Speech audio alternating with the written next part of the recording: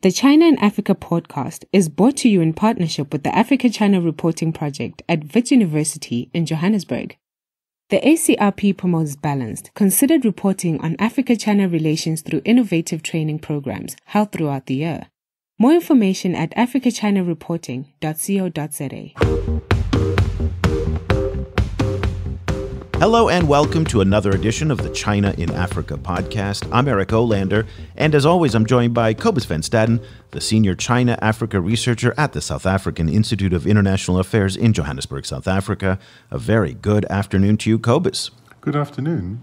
Cobus, there were a couple of high-profile meetings this week that caught our attention, particularly in Senegal. And that's not a part of the world that we talk about that much, not enough, and something that we're going to focus on a lot more in the coming years, not just because in 2021, the next Forum on China-Africa Cooperation Summit, the big FOCAC get-together that happens every 3 years, will happen in Dakar, but also because of the growing presence of the Chinese in francophone Africa and in West Africa in particular. So the two events that I talked about, number one, last week there was a first ever Sino-Senegalese cooperation forum that focused on developing closer trade and investment and infrastructure ties between the two countries. That was the first time that those two had come together to really talk about bringing the force of the China Exim Bank, the development, the infrastructure that we've seen in other parts of Africa now are finally making their way into places like Senegal. Then in Paris, a 2-day get-together at the Ministry of Finance at Bercy called Africa Ambition. Now, this was very interesting because this was when French business leaders and African business leaders, predominantly from Francophone countries, came together in an effort to try and jumpstart French economic engagement in Africa. It was interesting because my old colleagues at Radio France International wrote a very, very cynical, skeptical piece about the French in Africa, saying that the Chinese have basically narrowed in what they can do. Many of the industries that the French used to dominate in infrastructure, telecommunications, and power are now basically the domain of the Chinese. So, Cobus, a real interesting turn of events over the past, say, 15, 20 years. We would not have thought that the French would be the underdogs in West Africa.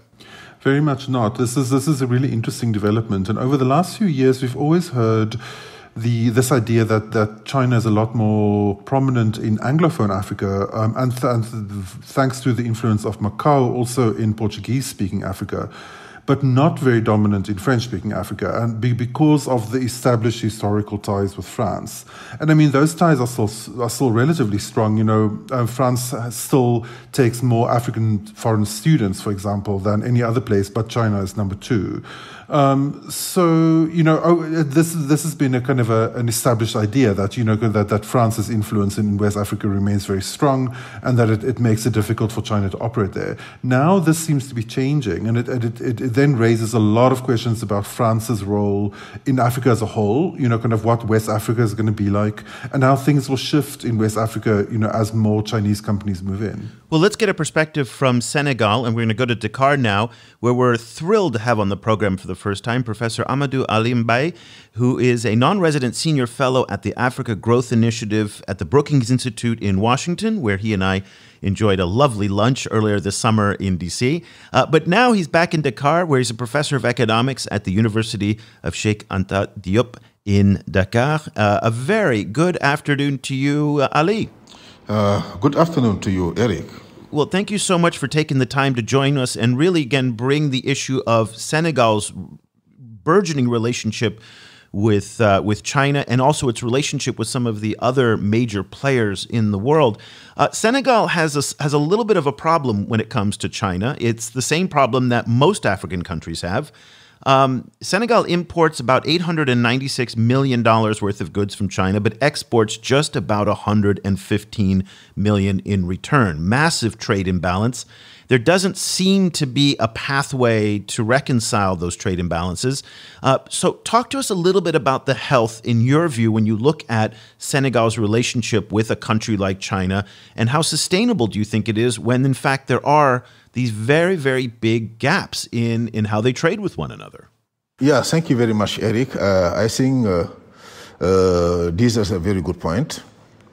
What we are seeing for the last couple of decades is that Senegal's partnership with France is being challenged by its partnership with China. France used to be our major trade partner.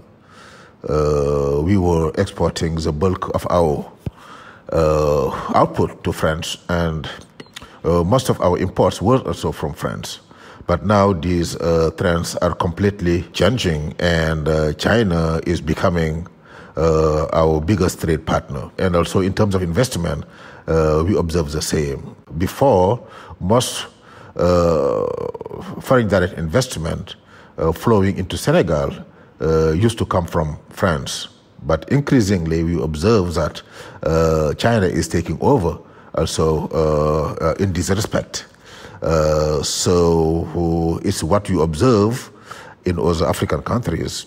The only caveat, though, is that most of what African countries are exporting to China is basically commodities, either mineral items or agricultural products and the like. And most of imports from China into Africa are mainly manufacturing and other items. So this is very much related to the structure of African economies, which are mostly commodity-based economies. So Africa is producing and exporting worldwide commodities and importing manufacturing. So in this regard, the relationship to China is no exception with respect to what we observe also vis-a-vis other countries. Can you unpack this double dynamic a little bit? So in the first place, has the relationship with France actively declined, or was it essentially stagnant and then suddenly faced new challenges from China? And then also on the Chinese side, have we seen a rapid kind of broadening of engagement across different sectors, or is the Chinese engagement really focused within a few small or narrow sectors? Look, first about France. I think France, like Senegal, but not to the same extent, is facing very serious economic challenges. Its competitiveness is eroding, and its economic and political influence worldwide is shrinking. And of course, it's normal that the dynamics I described earlier be observed. I mean, France losing ground in Africa in general, and in Senegal in particular. And so this is the main observation I wanted to make about France. But now, coming back to China, I think being in interaction with many Chinese colleagues and visiting China rather often, what I can see is that China is trying to diversify its partnership with Africa. What we observed in the last couple of decades is that China has been busy importing mineral products from Africa, building bridges and roads, being involved in telecom, and exporting a lot of manufacturing to Africa.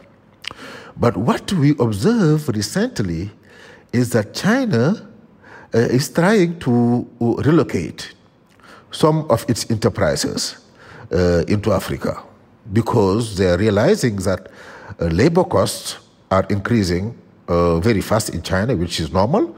As you might know, manufacturing is, you can develop competitiveness in manufacturing only when you are, relatively poor and labor-intensive country with cheaper labor. So as China grows, we can see that labor is no longer being cheap. So China is trying to relocate some of its enterprises outside China, and Africa is is becoming a main target for China.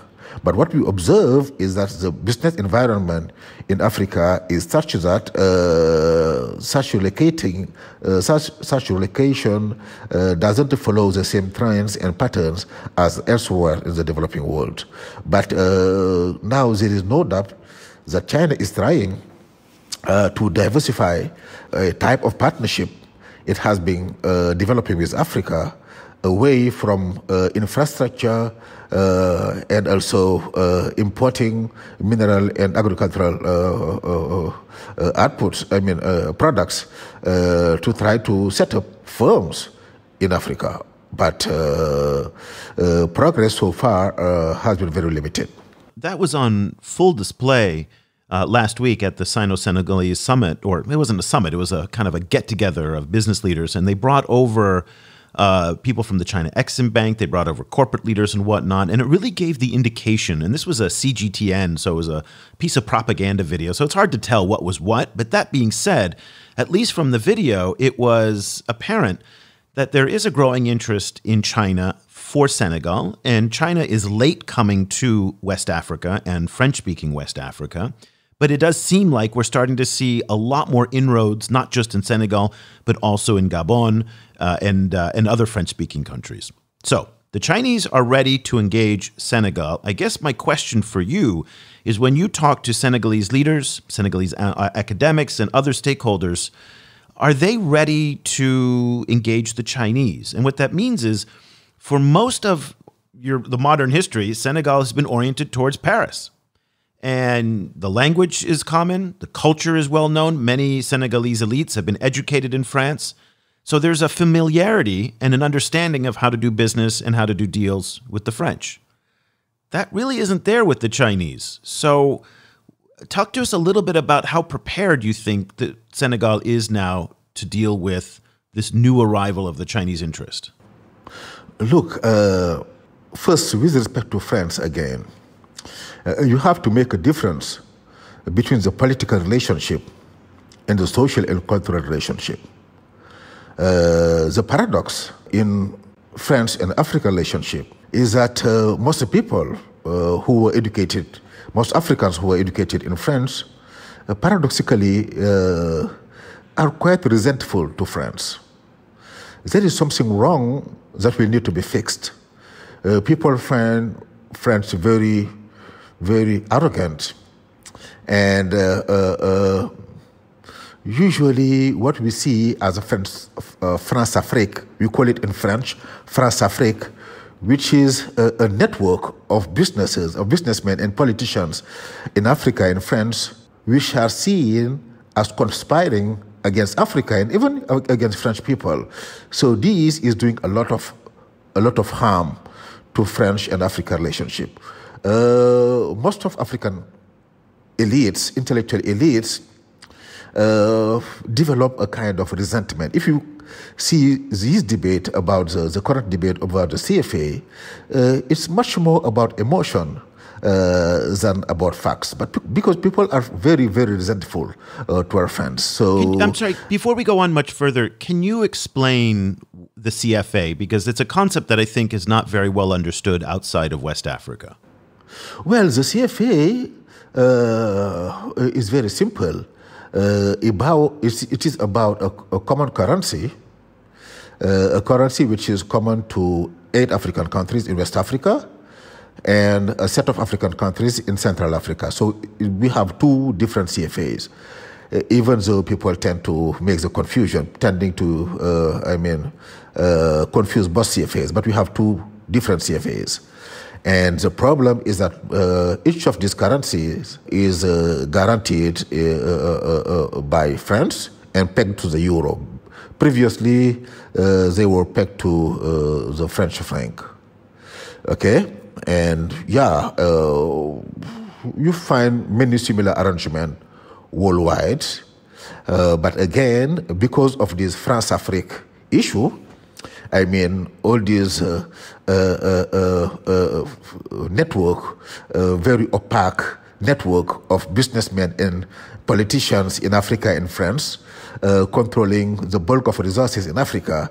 So this brings about a lot of resentment of African elites vis-a-vis France. And people who studied in France also usually come back with a very nasty feeling about France, because usually they felt they feel they were segregated and things like that while in France. So you have a lot of example. One big example being the case of the Cameroonian singer Richard Bono. I'm sure you know him. So, and you also have this Malian, very big, high-profile expert who used to work with NASA and who was a former Prime Minister of Mali, Modibo Diarra. He had expressed similar feelings about France, and this is widespread in Francophone Africa. So these, resentment of African elites toward France is making no good of the prospect to the prospect of the relationship between Africa and France. So now coming back to China. I confirm you that they are making an important move towards developing businesses in Senegal. But you have to understand that the business environment in Francophone Africa, in Senegal in particular, is not very conducive to making businesses flourish. So the government is very is making voluntary move to facilitate these Chinese businesses' arrival in Senegal, but is still very, very, very, very limited. For example, we have a Chinese garment industry actually operating in Senegal, but the Senegalese government is making a lot of efforts in terms of subsidizing some of the labor to keep the business running.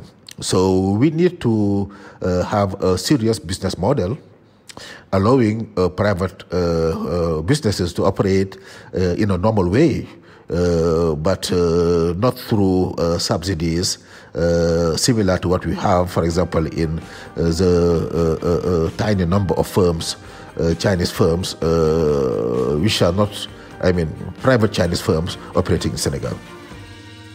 Support for this podcast comes from the Africa-China Reporting Project at Wits University School of Journalism in Johannesburg. The ACRP provides reporting grants, workshops, and other professional development opportunities for both African and Chinese journalists. Follow the ACRP on Twitter at Wits China Africa or visit africachinareporting.co.za for information about grants and upcoming seminars. Over the last year or so, we've heard a lot of discussion in forums like the OECD and the G20 about the need to build more public-private partnerships. And European countries, Germany in particular, but France also, have really pushed this idea that they want to kind of matchmake between African countries and European businesses in order to set up, more business to kickstart development in parts of Africa, and then also, as part of that, to try and stem the tide of African migrants moving to Europe. So the idea is, obviously creating more jobs on the African continent, which would lessen the incentive to move to Europe. So I've been in meetings where French development researchers and so on have talked about how much energy and money the French government is putting into this kind of business development. Do you see that actually happening on the ground? Are these European initiatives actually changing anything on the ground? I think not yet, but they're working on it. So we still have some challenges. One challenge is labor. A big paradox about Africa is that it is labor abundant. You have a lot of people who are easy unemployed or underemployed, but labor is not cheap. If you look at labor costs, it tends to be high in Africa than in other developing world. So this is a very big challenge. And it's very hard to change because of the strength of unions, especially in Francophone Africa. Unions are very, very, very, very strong. In our rankings of labor rigidity worldwide, for example, Senegal was ranked 187th out of 189. So this is a clear indication that labor market is not functioning well. Okay, in Africa in general, in Francophone Africa in particular, this is one. Also, most infrastructure services are failing, and this is a very big impediment to growth and enterprise development. Okay, financing is a big issue. Okay, you have several hurdles like that deterring private investment into Africa. It doesn't mean that these cannot be lifted. So if we have a very strong will at the government's level and a strong partnership from Europe or from China, yeah, we could go around these hurdles like the example of Ethiopia shows. But it will need some work to be done. Senegal is rather late to the game in terms of engaging the Chinese. So again, what we talked about, the Chinese have been mostly in Anglophone, Lusophone, and even Arabic Africa before they've come into Francophone Africa. In part because, as you talked about, there's very strict labor issues, but also the legal systems tend to favor the French over others because they wrote the codes in many respects. So it's just there's been a lot more barriers to entry, but those are starting to come down now. The French are starting to kind of withdraw because they just can't compete the way they used to. So the fact that you're late to the game in some ways may be a good thing because you can look at the experience of other African countries who have struggled with the Chinese to some extent. Certainly we've seen that in Zambia, in Kenya, even Nigeria to some extent in terms of excessive lending, also labor issues, cultural issues. What are the lessons that you think when you look at the rest of the continent that you can bring to Senegal in terms of how to engage the Chinese in a more productive way? What do you think some lessons that Senegalese leaders might be taking away from that experience? Yeah, I think the lesson we can draw from Chinese relationship to other, African and developing countries is that vis-a-vis China, like vis-a-vis other countries, what African countries need to develop is a very clear strategy. What you observe in most African countries is that you are having policy being designed and implemented without no clear strategy behind. And that is the biggest challenge African policymakers will need to address in the near future if they want to take profit of the relationship to China, but also to other countries. You don't have a very clear strategy shaping African policy and African also relationship to other countries. So that's why you're having all these negative trends in African economies. What we lack is a very clear strategy, well-thought strategy, including partnership vis-a-vis China and vis-a-vis others. How if you could advise African leaders, what kind of strategy would you suggest in relation to China? Particularly, maybe we could narrow it down to trade. You know, kind of as you mentioned, the trade imbalance between Africa and China is stark. Africa tends to be locked into exporting raw commodities and importing finished products. But at the same time, Africa is moving. They kicked off the Continental Free Trade Agreement. If I'm not mistaken, the first African country to sign a free trade agreement with China recently was Mauritius. How would you advise African leaders to maximize trade with China while not falling into any of these traps, including kind of the danger of the free trade, the Continental Free Trade Agreement leading to just lots and lots of very cheap Chinese products kind of washing into the continent? Yeah, again, the overarching argument I would make is again to have to develop a very clear and effective, result-based strategy. You can see that you are moving from one summit to another. Russia, Africa, France, Africa, China, Africa, US, Africa, and all these countries or regions are just trying to implement a very well thought strategy, of which relationship to Africa is just one component. I'm just taking the example of the Chinese Belt Road, okay? But what is Africa's strategy when engaging with these big countries? So you cannot see any patterns emerging with respect to such strategy. So this is critical for Africa to take any profit of its partnership with China, but also with other countries. So to me, this is very important. Now, to me, the mechanics of economic development is much better known now than before. We pretty much understand how we can jumpstart an economy.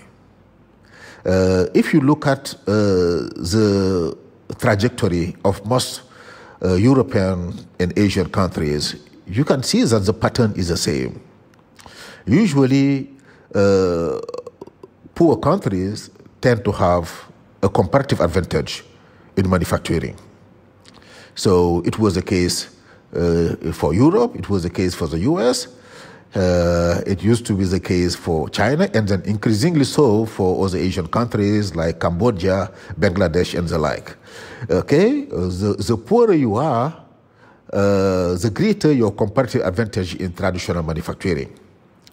And again, Africa is poor, but they are struggling to build a strong comparative advantage in manufacturing because costs are high in Africa than elsewhere.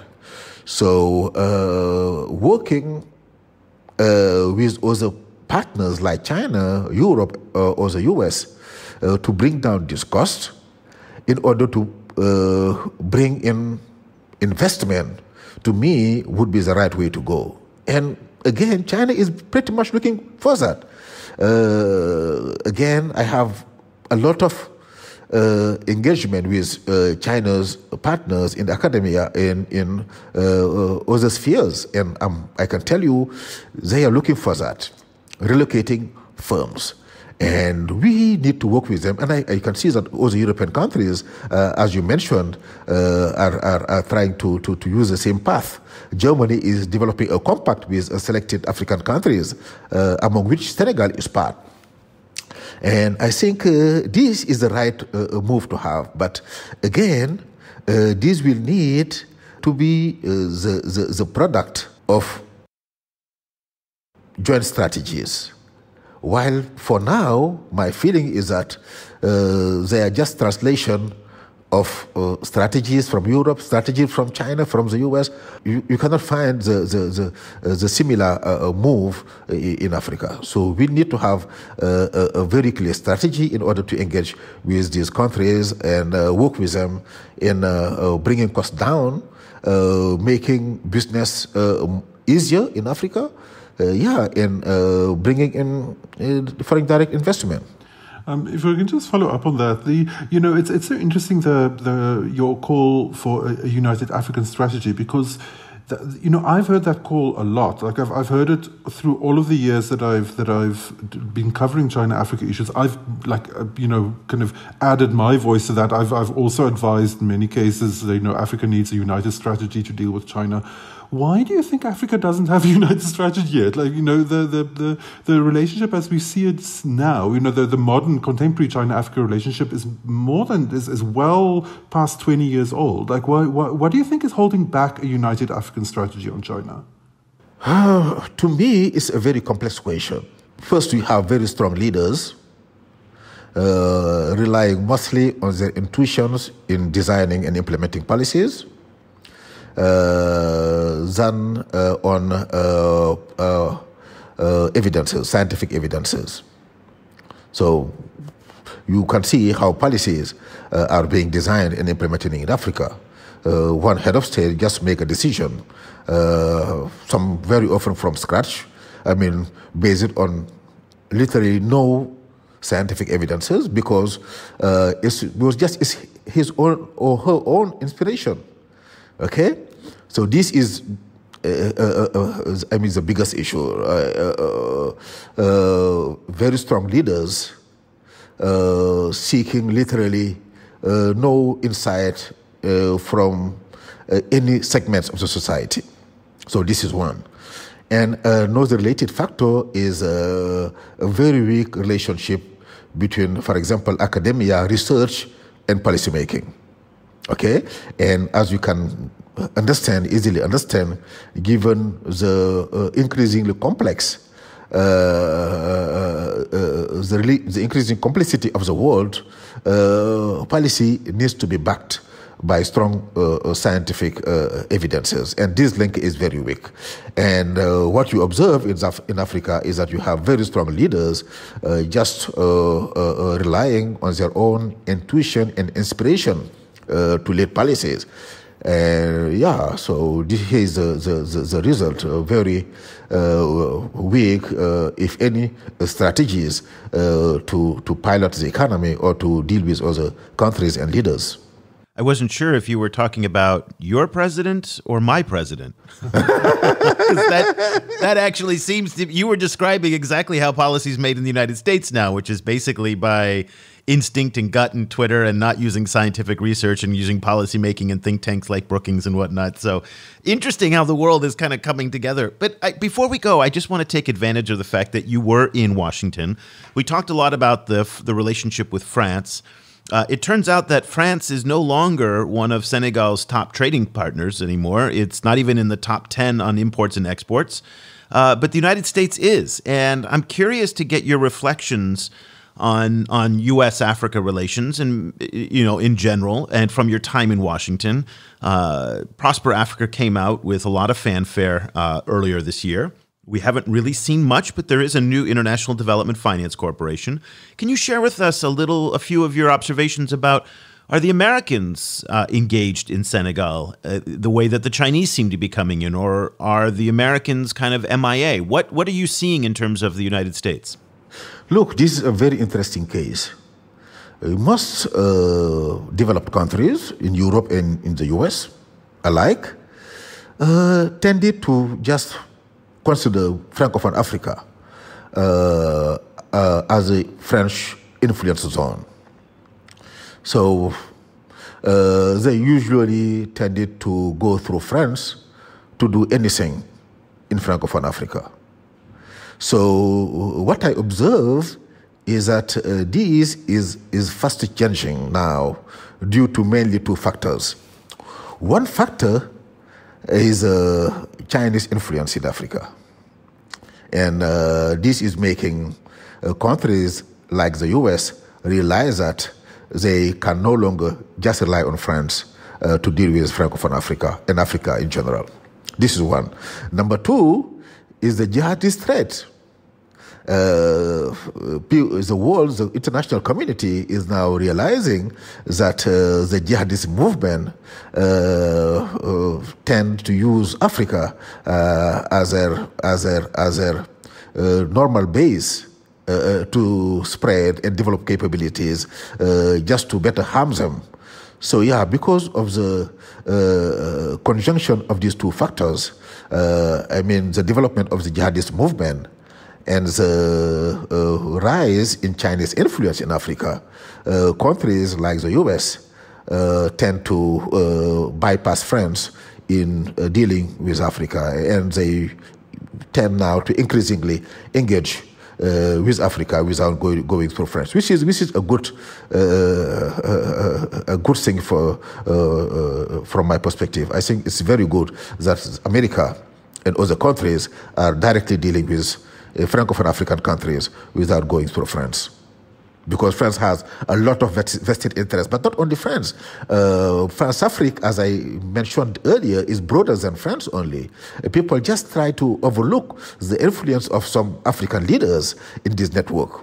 So I would qualify it as a network of politicians and businessmen conspiring against France and Africa alike, and leaving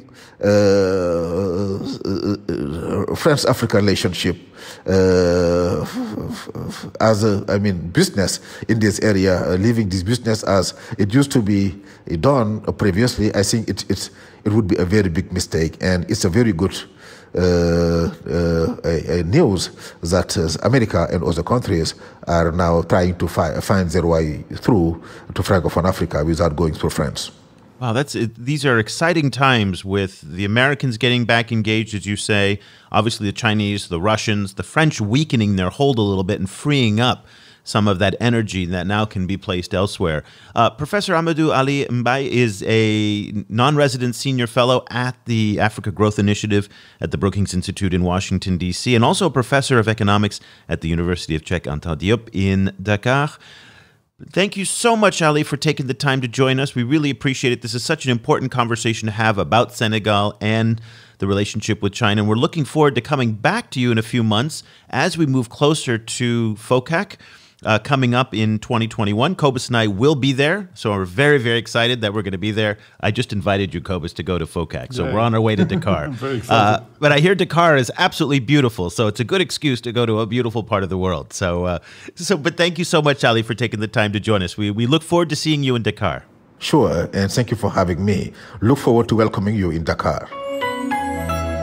Cobus, we hear this over and over and over again from various African stakeholders who say that while the Chinese are now starting to evolve country-specific strategies in each part of Africa, and now the Chinese have arrived in West Africa into the Francophone zone, and it's clear that they are developing a strategy. To hear Ali say that Senegal lacks a strategy for China or a One Belt, One Road strategy, to me is just, it's shocking, to be honest with you. We are almost 7 years into the One Belt, One Road. How is it possible that the government can't hire somebody to come and help them build a strategy? You know, an international consulting firm, they can hire Saya, they can hire who? I don't know, they can hire me. But somebody, anybody, to come up with an idea of what to do and how to engage the Chinese. And this is what, to me, brings us back to the conversation that we had many months ago with Folashade Soule, who is the guest that we had on the show and the expert from Oxford University on African-Chinese negotiations. That if you don't understand who's sitting across the table from you, you're gonna get your hat taken from you in the talks. It's almost guaranteed. So I don't know. I'm not left with an enormous amount of optimism that Senegal is truly ready to engage the Chinese now that the Chinese have finally set their sights on Dakar. Yeah, I mean, you know, the African Union from about 2 years ago suggested that they take a more of a leading role, you know, kind of an essentially instead of Africa always being locked into bilateral relationships with China, where an African country is by definition so much weaker than China, that the African Union should be more instrumental in pushing a collective African agenda. But then the question becomes, and that is, I think, what ended up, you know, kind of making, like, kind of hamstringing that suggestion, was what does a collective African agenda look like? Especially when different African states have very different stakes that they are pushing. And that there's actually very little, you know, organically lived kind of, you know, shared African identity on the ground. You know, Africa is a very big place, very, very divergent countries. And so it naturally, or, well, you know, it tends to break down into, you know, national leaders being obsessed by their own countries, rather than kind of moving to a larger level where they can actually all work together and work on finding synergies between different African countries and a collective agenda. That has been a very difficult thing to achieve. And yeah, you know, kind of I share your dismay. You know, kind of this is really, really overdue. But it's difficult to say how they're going to do it. Yeah. Come on, get it together. I mean, there are a lot of China experts and China scholars and China, specialists who can work with various African governments to come up with a strategy. But to me, holding out for Pan-Africanism, I don't know. I mean, I think the Arab-Israeli peace process will come forward before that actually happens, in part because, remember, with the African Continental Free Trade Agreement, Nigeria was a holdout right until the end. Yes. Right? Yes. The big countries do not see their interests aligned with the small countries. It's the same problem we have in the United States, where me as a Californian feels an enormous amount of resentment towards somebody in Wyoming who they get 2 senators and I get 2 senators. How is it that a state with 600,000 people has the same power as a state with 40 million? Exactly. Compromise has to be made somewhere. Yes. And the big powers in Africa, Kenya, Ethiopia, Nigeria, South Africa, have never really felt it in their interest to accommodate Togo. Yes, despite all of the rhetoric, right? About how Africa should come together, it's very difficult for Africa to come together. Yes, like the big countries. The big countries don't want to lose control over their own relationship with China, because they have a lot riding on it. If you think about what proportion of Nigerian oil now goes to China. And the small countries are frequently very, very leery of being pushed out of these relationships by the bigger countries. So it's not even that the smaller countries are necessarily on board for collective negotiation either. They're also worried about kind of being sidelined by competitors within Africa. So for me, to a certain extent, the question of what Africa wants from China is preceded by a bigger and more difficult question about what Africa wants, or more specifically, how Africa, the kind of roadmap that Africa wants to implement on its way to more prosperity. So the African Union's Agenda 2063 is a great first step in that direction. It does set up a kind of roadmap for general development, but it doesn't necessarily help much to work out these different questions about about how the countries are going to develop synergies to develop cross-border cooperation rather than competing for the same thing across the border with each other. But why do you keep coming back to the African Union? Because I'm not sure that the African Union is well positioned to be an arbiter between the China-Africa relationship, only because the African Union, the African Development Bank, both have China as members. And then when we've seen China get into a little bit of a spill with the African Union over the allegations, say, for example, of spying, the African Union didn't say anything. They were very, very mum. They were very accommodating to the Chinese. So I'm not so sure that they would be actually a good neutral arbiter representing African states when, in fact, the Chinese have leverage over the AU, both because they're a member, but also because they're paying for the AU Rapid Reaction Force. They paid for the building. I mean, there is leverage that comes with cash, right? There certainly is leverage there. Imagine the AU trying to drive a hard bargain with the Chinese on behalf of their member states in Africa, and the Chinese going, hey, buddy, really? I mean, so that's why I think, for example, it wouldn't necessarily be the AU or the AFDB, but it could be ECOWAS, it could be SADC, it could be the regional groupings where China is not a member. And the gap between the states and cultures and divergence and diversity that they have in all the different ways that Africa is so diverse is minimized a little bit, at least by language and culture and region. So it seems like maybe ECOWAS could step up into this role a little bit more, for example. Yes, we definitely need to, it would be very good for us on future podcasts to speak with ECOWAS or SADC experts about how that would work, particularly in those voting blocks. I keep inviting them and they will not come on the show. I've invited AFDB, I've been going back and forth now with the African Union for literally 9 months. And they just woke. So if anybody who works at one of these groups would please take my email and respond and come back to us. We would love to have you on the show. I think you just identified the core problem right there.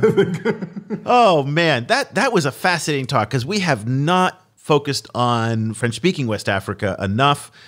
We have not focused enough on Arabic-speaking Africa, and it's been a long time since we've done something on Lusophone Africa. So we are really going to make a concerted effort in the next, going forward to do more on this. And these are also topics that we're bringing up on our website. For those of you who are now subscribers to the China Africa Project, the numbers are going up. We're very, very grateful. You have access to everything that we're doing on the China Africa Project. For those of you who are not subscribers, you can still check some things out. Our podcasts are available. Our student exchange is available. And you get 3 or 4 pages a month that you can look at some of the stories that we're producing. Cobus, we did some really interesting stories over the past couple weeks, talking about John Magufuli in Tanzania and the deal that he's trying to push now with China over the Bagamoyo port. I wrote an article that got quite a bit of circulation, how I think that people should look to what Mohamed Mahathir did in Malaysia for some guidance as to maybe the game that Magufuli's playing with the Chinese and how he's negotiating. Really hard, really tough. But don't necessarily misunderstand tough negotiation for any break in the loyalty that Magufuli has with Beijing. That's one of the articles we talked about. Let's see, what else did we... Oh, today we're talking about Xinjiang, and boy, oh boy, how Africa is just trying to keep its heads down from the fight that's going on at the United Nations right now between the US, the UK, and a group of Western countries, and China, and 54 signatories to a letter that the Chinese are putting out. African countries are siding with the Chinese, but we talk a little bit about why. This is the kind of thing that we've got on our website, that we're doing in our newsletter. And really, this is pretty hardcore stuff, Cobus. I mean, this is for the China Africa follower who kind of does this for a living.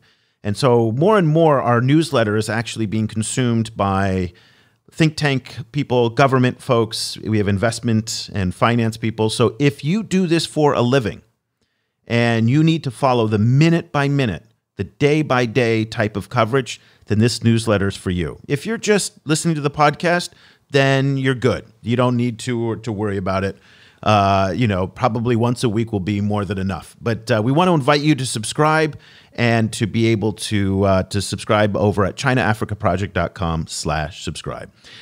Okay, Cobus, next week you're going to be writing as well. So We're looking forward to seeing some of the articles that you'll be writing. And Cobus also, in our newsletter, our daily newsletter, has been writing quite a bit of the introductions. And so we get a lot of Cobus's take on the world as well. So again, that's it for our newsletter and for our website. We will be back again next week with another edition of the China in Africa podcast. If you would like to reach out to Cobus or to me directly, you can email us, eric@ChinaAfricaProject.com or Cobus@ChinaAfricaProject.com. Until next week, for Cobus van Staden in Johannesburg, I'm Eric Olander. Thank you so much for listening.